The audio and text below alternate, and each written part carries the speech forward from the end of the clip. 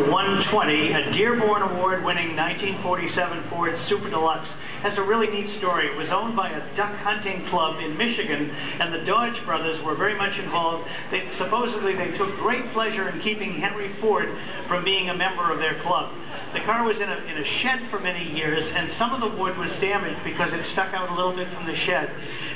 Nick and his crew found NOS, new old stock Iron Mountain wood, so this car was rebuilt. The tail end of it was rebuilt with brand new wood.